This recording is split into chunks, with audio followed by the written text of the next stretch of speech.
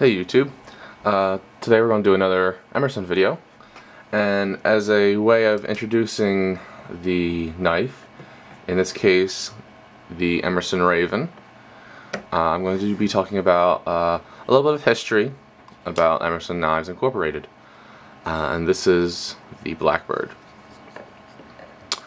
So in the late 1990s, around 1997, Emerson Knives Incorporated was started. Previously, Mr. Emerson had been making custom knives, and custom knives only.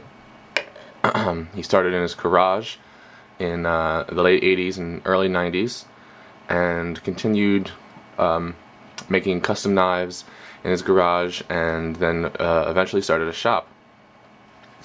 In 1997, Emerson Knives Incorporated was started, and the first model that went into production was the Emerson Raven. This one here is a 2001 model. The original Emerson Ravens that were produced in 1997 did not have this oval thumb stud, did not have this circular thumb stud that you see here. In 1997, the thumb studs were oval. What happened there was, when the shipment of thumb studs came in, they were too large for the slot that had already been milled into the knives. So what they did instead was they cut the thumb discs so that the top and bottom, in this case the top and bottom, were oval, and each side was, this side was radiused, and this side and this side were flat. Thus the term the oval thumb disc on the 97 Ravens. Let's see if this is coming into focus. Right, so that's circular, like all Emersons are now. Eventually, there's a desire for a G10 model of the Raven. The Raven is it's called Kydron. It's similar to our FRN in that it's a glass reinforced plastic. And it's very lightweight, but eventually the G10 model came out and was called the Blackbird. Now the Raven and Blackbird can be had in green handle finish or black handle finish. I just happen to have both green handles. And the Blackbird is basically the same design as the Raven, just like I said, in G10 handles instead of Kydron. However, when they switched to G10, there was a slight design change in the way the cutouts were made to access the thumb desk. And you can see here that the thumb disc on the Raven up top is a lot closer to the Kydron on the bottom here, whereas this G10 cutout is a lot larger, which allows for better access to the thumb disc. So in my opinion, the Blackbird is a better knife than the Raven, just because of that feature. It can be difficult to deploy the knife.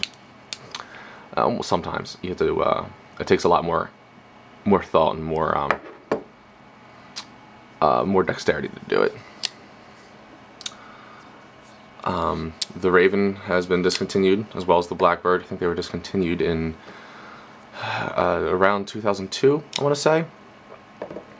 So if you find one, you'll be pretty lucky to find one. They did come out with a sprint run of Super Ravens in 2009.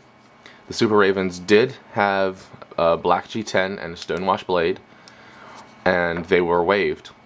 They were the only knife to have a hidden wave feature.